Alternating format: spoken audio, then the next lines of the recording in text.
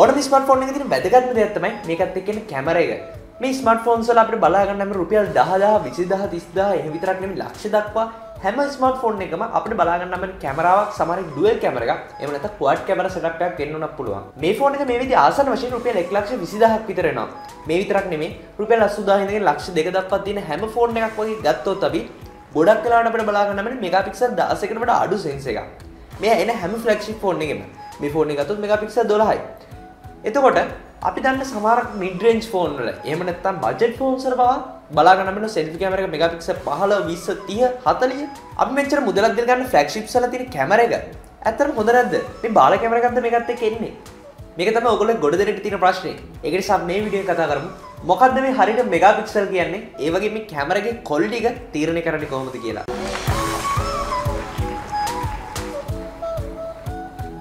තාක්ෂණික ගැන හොයන ඔයාව iPhone කියලා පිළිගන්නවා SL GEEK වෙතින් එන තවත් වීඩියෝ එකකට. මම කලින් වීඩියෝ කතා කරා ෆෝන් එක ඩුවල් කැමරා එකක් තිබීමේ වැදගත්කම මොකක්ද කියලා. ඒ වගේ මේ වීඩියෝ මම පැහැදිලි කරන්න කියලා හිතාගෙන ඉන්නේ මේ ෆෝන් එකේ කැමරාගේ ක්වොලිටි ගැන අපි හරියට අදහසක් ගන්නේ කොහොමද කියලා. එතනින් එහාට ගියට පස්සේ මේ කැමරා කියන පෝර්ට්‍රේට් මෝඩ් එක, ඒ වගේම තවත් මේ හොඳට ෆොටෝස් ගන්න පුළුවන් ටිප්ස් වගේ දේවල් දැනගන්න කැමති නම් මතක තු පල්ලෙන් කමෙන්ට් එකක් දාන්න. ඒ ගැන මම ඉස්සරහට මතක තු වීඩියෝ එකක් හදන්නම්. वीडियो पटन कल කියන්න ඕනේ මතක තු subscribe කරන්න SL GEEK YouTube channel එකට. අර බලන්න YouTube එකට කියලා SL GEEK කියලා search කරලා අපේ channel එකට subscribe කරන්න. මෙහෙම subscribe කරොත් තමයි අපි දාන වීඩියෝස් වලට ඉක්මනින්ම ගෙන්න ගන්න හම්බෙන්නේ. අපි යමු වීඩියෝ එකට. අතන මොකද්ද මේ මෙගාපික්සල් කියන්නේ? සහ ඇයි මේ මෙගාපික්සල් ගොඩක් වෙන ෆෝන්ස් තියෙනවා mid range එකේ ගොඩක් අඩු මිලකට. ඇයි මේ ෆ්ලැග්ෂිප්ස් වල ගොඩක් අඩු මෙගාපික්සල් ගානක් එන්නේ? මේක තමයි ලොකුම ප්‍රශ්නේ. ඇත්තට මේ මෙගාපික්සල් කියන්නේ කැමරාවේ ක්වොලිටි එක නෙමෙයි. මෙතන තමයි ගොඩ දෙනෙක් පටලවා ගන්න තැන. අපි මොබයිල් ෆෝන් එකයි සාමාන්‍ය කැමරා එකයි සංසන්දනය කරොත් ප්‍රායෝගිකවම දන්නවා මේකේ සෙන්ස් එක ගොඩක් පොඩි කියලා. මේ මොබයිල් ෆෝන් එකක් ඇතුළට ඇතුල් කරන්න පුළුවන් තරම් ඊටම පොඩි සෙන්ස් එකක් තමයි මේකට ඇතුල් කරලා තියෙන්නේ. නමුත් කැමරා එක ගැන කතා කරලා කැමරාගේ සෙන්ස් එක මීටර ටිකක් ලොකුයි. ඇත්තට මේ මොබයිල් ෆෝන් එකේ තියෙන සෙන්ස් එක මොකද්ද? මේ සෙන්ස් එක සහ ලෙන්ස් එක කියන පැහැදිලිවම දෙකක්. මේ මොබයිල් ෆෝන් කැමරා එකේ හරි සාමාන්‍ය කැමරා එකේ හරි අපිට බලා ගන්න මේ සෙන්ස් එකකින් වෙන්නේ ඒකේ දකින්න දේවල් ඒක ඉලෙක්ට්‍රික් සිග්නල්ස් වලට කන්වර්ට් වෙන එක. ඒ කියන්නේ ඒක හරහා යන ආලෝකය එයා ඉලෙක්ට්‍රික් සිග්නල්ස් වලට මේ ෆෝන් එකට තේරුම් ගන්න පුළුවන් විදිහට සිග්නල්ස් වලට කන්වර්ට් කරන එක තමයි කරන්නේ. ඒ විදිහට කන්වර්ට් කරාට පස්සේ තමයි ෆෝන් එක මගින් ඒ ෆොටෝ එකේ තියෙන ඩීටේල්ස් අරගෙන මේ ෆොටෝ එකක් විදිහට අපි ඩිස්ප්ලේ එක හරහා පෙන්වන්නේ. ඇත්තටම මෙතන වෙන්නේ පික්සල් එකේ පික්සල් එකට අදාළ කලර්ස් ටික වෙනම රෙකෝඩ් වෙන එක. එතන මම කියු විදිහට කැමරාව කියන ටිකක් ලොකු සයිස් සෙන්ස් එකක් තිබුණොත් ඕගොල්ලන්ටම තේරෙන්නේ නැති ටිකක් හොඳ පරාසයකින් අපිට කලර් රේන්ජ් එකක් ලබා ගන්න පුළුවන්. පොඩි සෙන්ස් එකක් තියෙනට වඩා ලොකු සෙන්ස් එකක් තිබුණොත් ටිකක් වැඩි ආලෝකයක් කැමරා ඇතුළට එනවා. නමුත් මෙතනදී ඒක සම්පූර්ණයෙන් වෙනස්. මෙතන තියෙන්නේ සාමාන්‍ය පුංචි සෙන්ස් එකක්. දැන් ඔයගොල්ලෝ බලන්නද එතන මේ මෙගාපික්සල් කියන එක මේ කතාවට සම්බන්ධ වෙන්නේ කොහොමද කියලා. මෙගාපික්සල් කියන්නේ සරලවම ඔයාගන්න ෆොටෝ එකේ පික්සල්ස් ප්‍රමාණය. උදාහරණයක් විදිහට මේ ෆෝන් එකේ 12 මෙගාපික්සල් කැමරා එකක් තියෙනවා නම් ඔයාගන්න ෆොටෝ එකේ 12 මිලියන් පික්සල් ප්‍රමාණයක් තියෙනවා. ඒ වගේ අපි උදාහරණයක් විදිහට ගමු 12 මෙගාපික්සල් සහ 36 මෙගාපික්සල් 12 සහ 36 මෙගාපික්සල් එන කැමරාස් දෙකක්. ඒතර ඔයාලට හිතෙනවා ඇති මේ වගේ 3 ගුණයක් 36 එක ක්වොලිටි කියලා. ඇත්තටම ඩීටේල්ස් වලින් ගත්තොත් ඒ කතාව හරි. මොකද මේ පික්සල් වලින් කරන ඩීටේල්ස්. ඒ කියන්නේ පික්සල් ප්‍රමාණය වැඩි වෙන ඔයාගන්න ඉමේජ් එකේ ඩීටේල් ගති ගොඩක් වැඩි වෙනවා.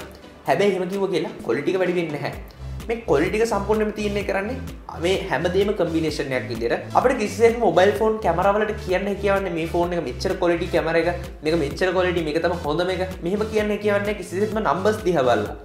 මෙතන අපිට ඇපර්චර් කියන එක ගොඩක් වැදගත් වෙනවා. මේ ඇපර්චර් කියන්නේ මේ ෆෝන් එකේ කැමරා ලෙන්ස් එක හරහා මේකට ඇතුල් වෙන්න පුළුවන් ආලෝකය. මේ ලෙන්ස් එක හරහා යන ආලෝකය. මේ ඇපර්චර් කියන එක සඳහන් කරන්නේ f අකුරකුත් එක්ක.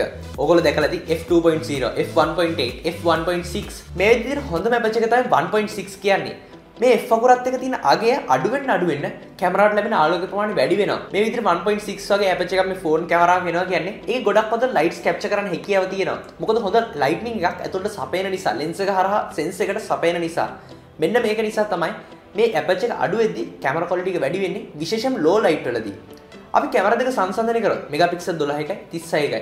අපි මෙගාපික්සල් 12 කැමරා එක ගැන කතා කරොත් මෙගාපික්සල් 12 කැමරා එකේ සෙන්ස් එකයි මෙගාපික්සල් 36 එන එක ෆෝන් එකක් කියලා ගත්තොත් ඒකේ සෙන්ස් එකයි ඇත්තටම සමානයි.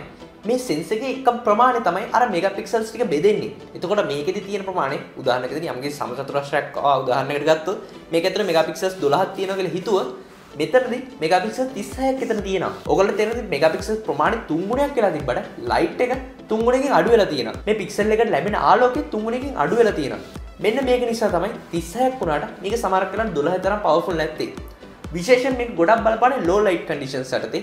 ටිකක් ලයිට් එක අඩු ගතියක්. ටිකක් රෑ වෙන කිට්ටු වෙලා එහෙම නැත්නම් රෑ වගේ ගනිද්දි ටිකක් අඩු ආලෝකයක් යටතේ ටිකක් ලාවට કૃතිම ආලෝකයක් තියෙද්දි මේ වගේ තැනකදී මෙතන ෆොටෝස් කරනවා නම් මෙතනදී අපිට මෙගාපික්සල් 36 කැමරාව පාවිච්චි කරොත් මේකේ සේම් අපැච් එක තිබුණොත් කැමරාස් දෙකේ ඔයාලට පැහැදිලිව දැක් ගන්න පුළුවන් මෙගාපික්සල් 12 කැමරා එක ගොඩක් හොඳට perform කරනවා කියලා. මේකට හේතුව තමයි සම්පූර්ණ අපැච් එක මේ ලැබෙන ලයිට්නින් කන්ඩිෂන් එක.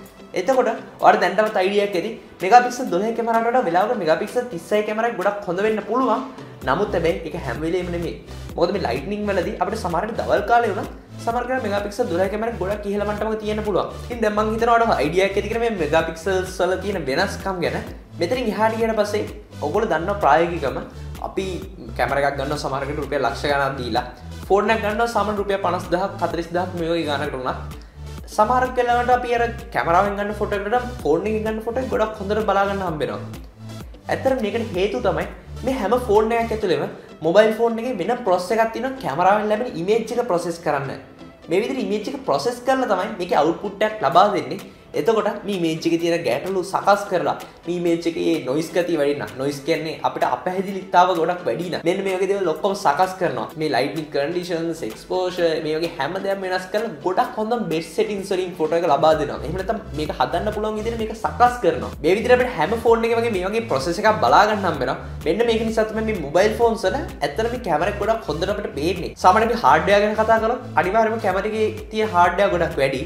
නමුත් අපිට මේ මොබයිල් ෆෝන් එකේ හાર્ඩ්වෙයාර් සහ සොෆ්ට්වෙයාර් කම්බිනේෂන් එක නිසා මේක පැහැදිලිවම ගොඩක් ඉහළ මට්ටමක තියෙනවා. මේ වීඩියෝ වටිනවා කියලා හිතනවා මතකද ඔයගේ යාළුවන්ට දෙනකට ෂෙයා කරන්න.